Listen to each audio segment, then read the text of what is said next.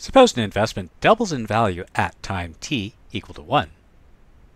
So if you invest C at t equals 0, your equation of value will be removing a factor of a of tau and letting a of t equal 1 plus I gives, which we can solve to find I equal to 1. So if you get in on the ground floor at t equal to 0, then your dollar-weighted yield rate will be 100% per year.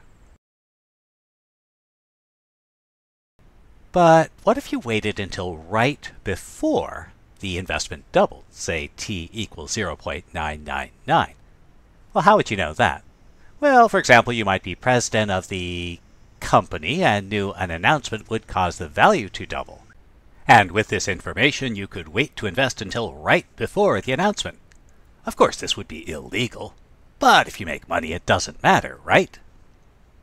So if you invest at t equals 0.999, your equation of value would be removing a factor of a of tau, and again letting a of t equal to 1 plus I gives, which we can solve to find our interest rate, which will be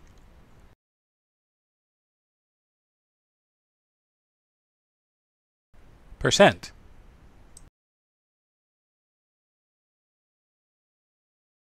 The important thing about this example is certain people should go to jail. I mean that the timing of the investor will determine their dollar-weighted yield rate. But an investor might get lucky and invest right before a jump in value. Since the jump in value is a function of the management of the fund, we might want to be able to evaluate that separately. And this leads to the time-weighted yield rate. To understand how that works, let's consider this example. Suppose you deposit $5,000 into an account at t equals 0. At t equals 1, the balance is $6,000, and you deposit an additional $4,000. At t equals 2, the balance is $13,000, and you deposit another $7,000. At t equals 3, the value is $21,000. What was the effective annual interest rate over each year, and interpret your results. So note that in the first year, the amount grew from $5,000 to $6,000. So it grew by a factor of 6,005 and so the effective interest rate would be 20%. And so we could say that the fund grew by 20% in the first year. In the second year, you began with $6,000 plus $4,000, $10,000.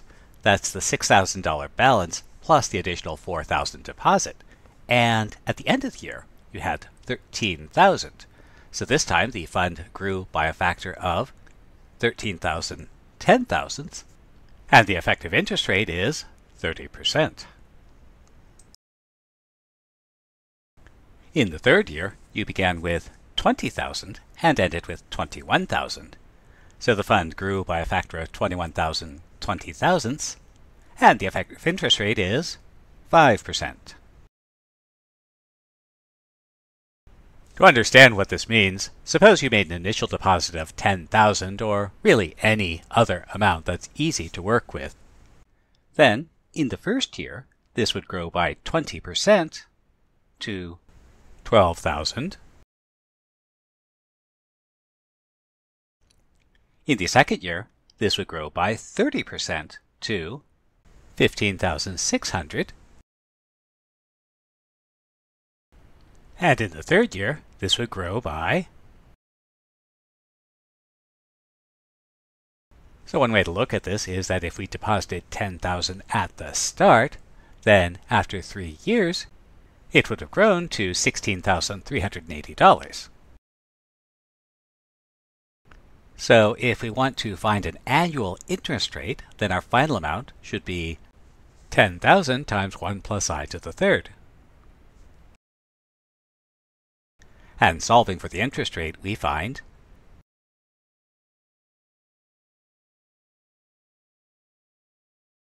it's about 17.88%. And this suggests the time-weighted yield rate. Suppose our deposits are made at various times, and the balances immediately after the deposits are B1 through Bn.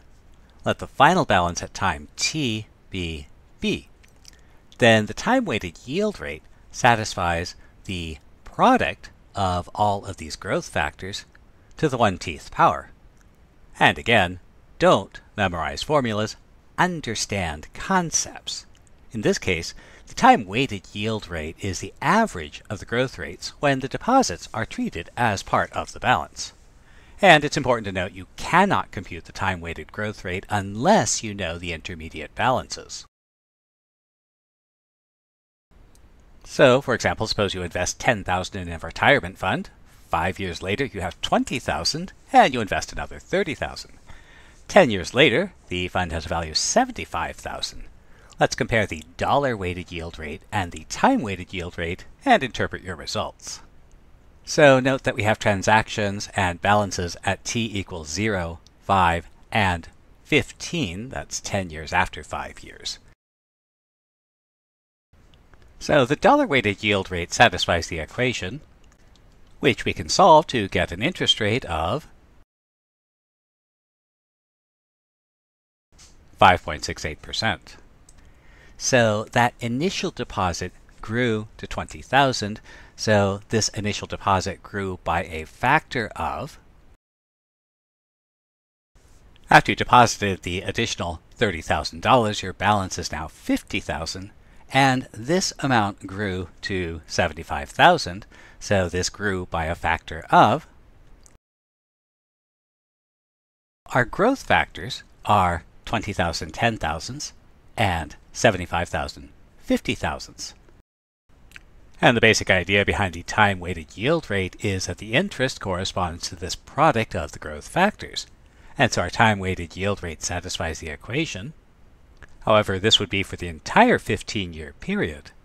Since this growth took place over 15 years, we'll take the 15th root to find the annual percentage rate, and this gives us about 7.60%.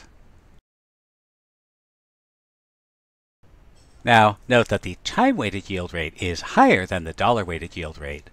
And one way to interpret this is that this means that if all deposits had been made at the start, the final amount would have been greater.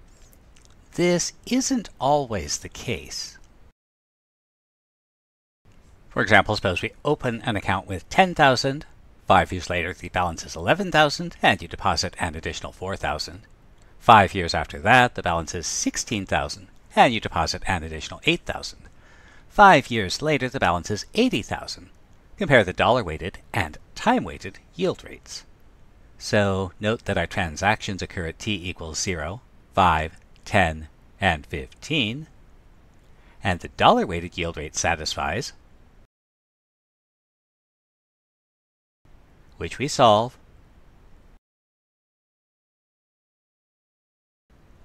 For the time-weighted yield rate, note that our balance first went from 10 to 11,000, so it grew by a factor of 11,000 10,000ths. Next, after the deposit of 4,000, the balance became 15,000, and it went from 15,000 to 16,000, so it grew by a factor of 16,000 15,000ths. The next deposit of 8,000 made the balance 24,000, and it grew by 80,000, corresponding to a factor of 80,000 24,000ths. So the time-weighted yield rate will find that product of the growth factors, and since this growth took place over 15 years, we'll take the 15th root and solve to find the interest rate, 9.52%.